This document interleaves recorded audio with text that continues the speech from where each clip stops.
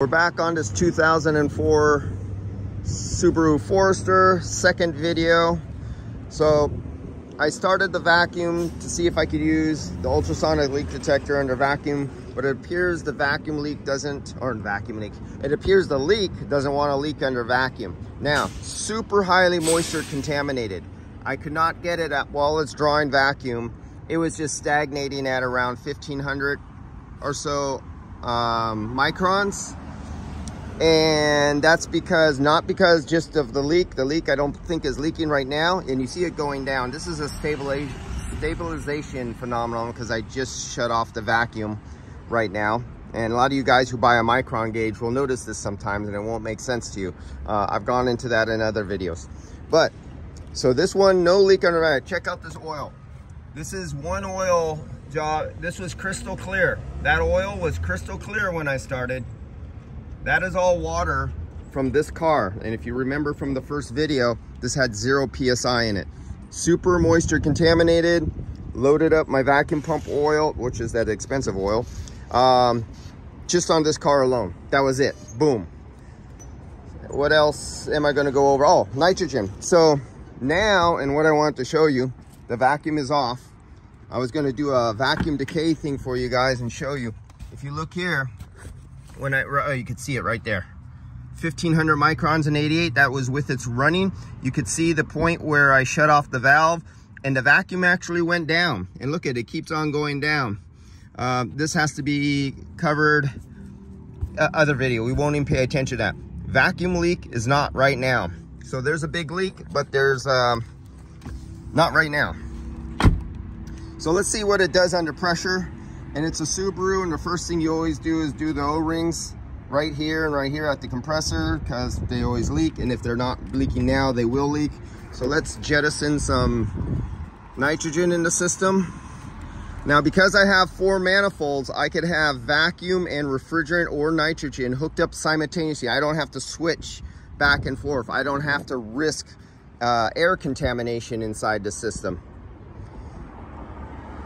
So you just seen me close the low side because I'm going to feed nitrogen through the high side and perform like a flushing sweeping action here.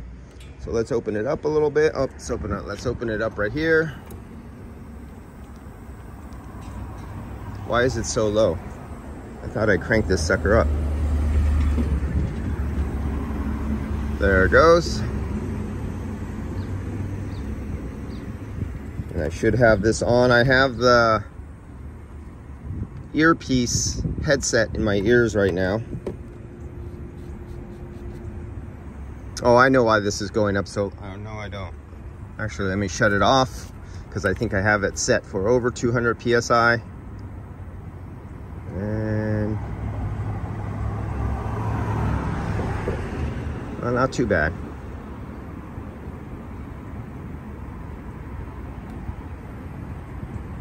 So while that's going, see how far away I'm just doing this. Oh, there we go. We got a huge leak right there. Never mind. Let me shut it off right now. Okay, in my ears, it sounds like the ocean.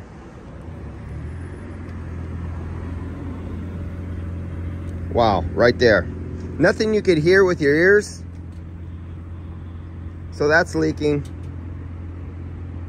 And I think I'm getting some bounce off of this manifold into the sensor as I go over here. But this could be leaking too. Front shaft seal, nothing. Go right down here. Look at this. You see how I'm doing? I'm not even going directly to fittings. Just from here, I'm looking for big leaks. By sound, ultrasound, ultrasonic. Right between, there's this big old gap right there. Hey, there's supposed to be foam in here. There shouldn't be a big gap here. There's this huge ass gap between the radiator and condenser. Ouch. Oh, by the way, if you tap this tip and you have the sound all the way up, it does hurt your eardrums, so be careful. Any little, like, actually it's a special tap. It's even, this is not bad. There's a special tap that goes on that'll blow your ears. Okay, so this is just a rough preliminary that I'm doing in front of you without being detailed. Look at our pressure go down. So it's not visible, or not visible, it's not audible by the human ear. Oh yeah, bubbly, bubbly. Now that held perfectly under vacuum. There was no leak there under vacuum. Let's see what we got going on over here.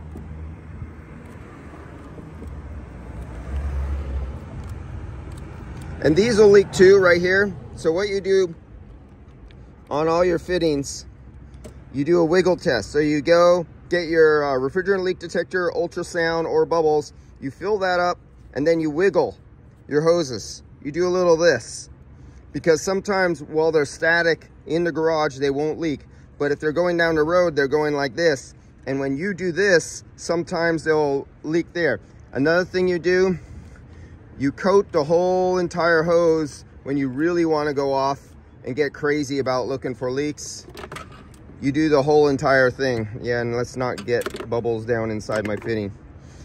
But we know we have huge leaks right here. Boom, right off the bat. We won't even go any further than that. So I'm gonna change out these O-rings. I didn't even go into the evaporator yet. We're gonna repeat this vacuum in nitrogen. See if it passes after that. And then go into a vacuum again.